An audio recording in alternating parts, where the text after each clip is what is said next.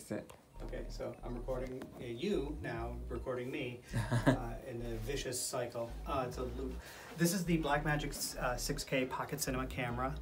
This is not quite into rotation yet, so it's just the one that I take out when I'm feeling capricious. As I mentioned before, we have all of our lenses per camera.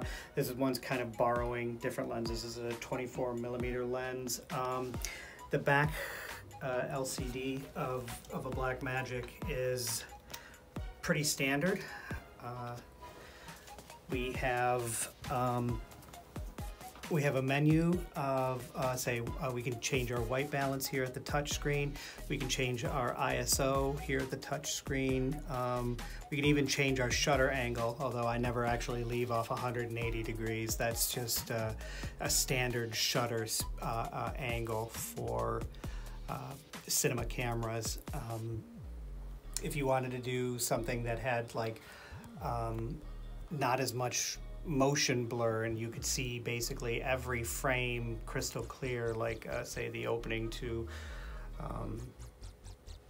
Saving Private Ryan, you could say increase the shutter speed in the menus here. So these are our menus. We have our record menu, which can shoot ProRes, high quality, proxy quality, low quality, 422, and HQ, which is 4444. But the nice thing about the Blackmagic cameras is B-RAW.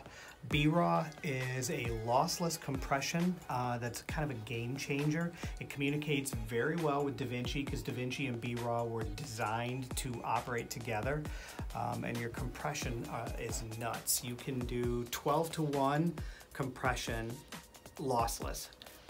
You might see a small dip in quality, but I haven't yet.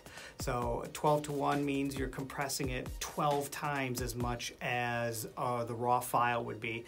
You can do 8:1, 5:1, 3:1, and you can also change whether or not you want it to be that bit rate of 12:1, 8:1, or a constant quality where the bit rate may go up and down depending on how much movement there is in the frame itself. I don't understand how the compression science works. I just know that it does. And in B-RAW you can shoot 6K 2.41, which is that CinemaScope screen aspect ratio, which gives you more pixels to use on your image because the black stuff's not being recorded, the black frames on the top and bottom.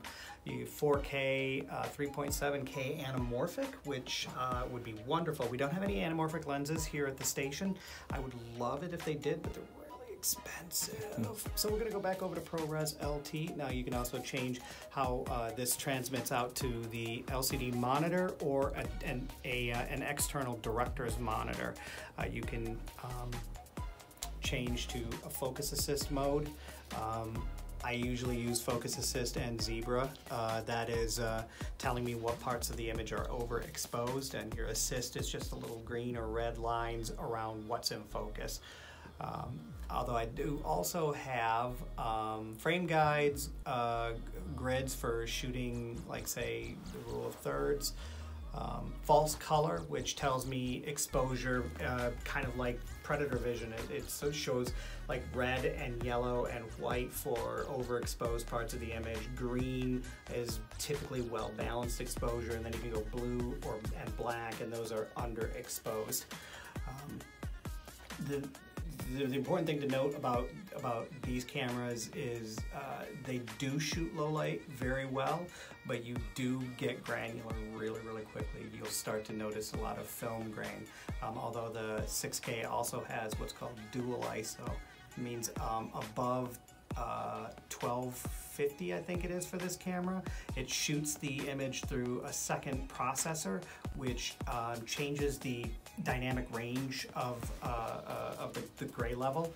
So you can actually get, shockingly, more cloud to detail out of an image shooting directly at the sky at 1250 than you could at 800, because the 1250 changes your dynamic range, so you have stops above and stops below where you can still have image quality.